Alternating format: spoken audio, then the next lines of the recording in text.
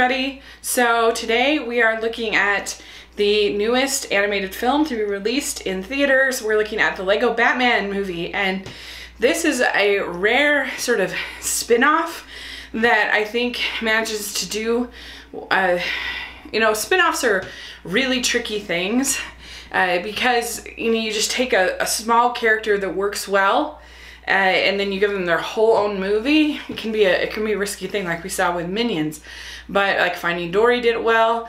And I was kind of nervous. I'm not the biggest Batman fan in the world, and so I didn't know if I would like the sole focus being on Batman in this Lego Batman movie, but I was certainly excited, and the trailers had gotten me very intrigued, and I loved the original Lego movie. I thought it was so visually inventive, the way that the Legos moved and flowed. I thought it was so funny, and then I thought it had tremendous heart and sort of the message of the special, and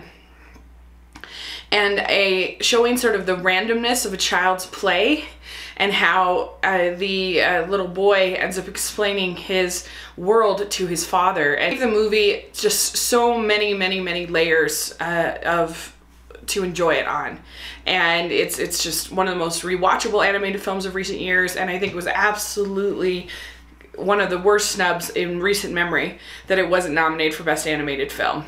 So I loved the original, and so that was a lot to live up to. And in my opinion, the Lego Batman movie is a really fun, energetic, great movie, good movie, but not quite as good as the original. But that's okay. I don't think it had to be. Batman fans will particularly love it.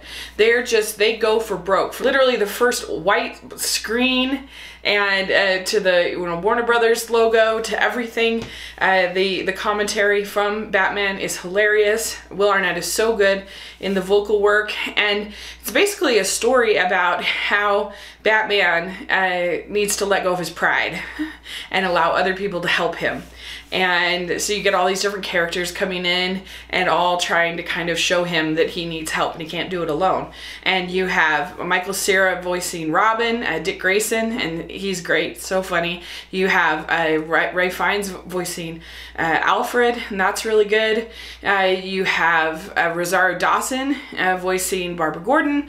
All of that works. And then you also have this plotline of the Joker, voiced by Zach Galifianakis, who wants Batman to admit that he needs the Joker, that the Joker is the ultimate foe. And there's some really funny jokes where Batman's not willing to admit it, and he says, well, who's your ultimate foe? And he says, Superman.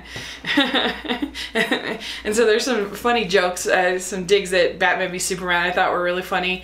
There's a lot of poking fun at all of the Batman films, even going all the way back to the 40s, like ones I haven't seen. I think there's some stuff that was even lost on me because I'm not like that hardcore. There were some jokes and some minor characters and Easter eggs and things like that, but it didn't matter because the movie wasn't leaning on those, and it didn't really repeat the same joke that often. It was just constantly giving you something new and inventive, and so that made it just a really enjoyable experience to watch, and I really did laugh a lot. So the script is solid, and it actually has some really good action.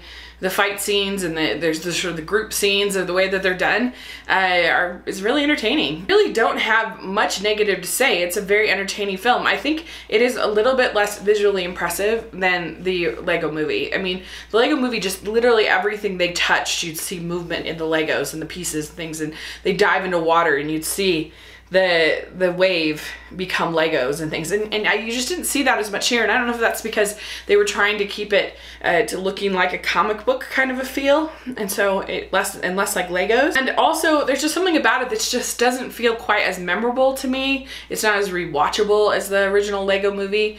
It didn't make me want to tear up. It didn't have quite that heart, although it does have some real heart to it. It does.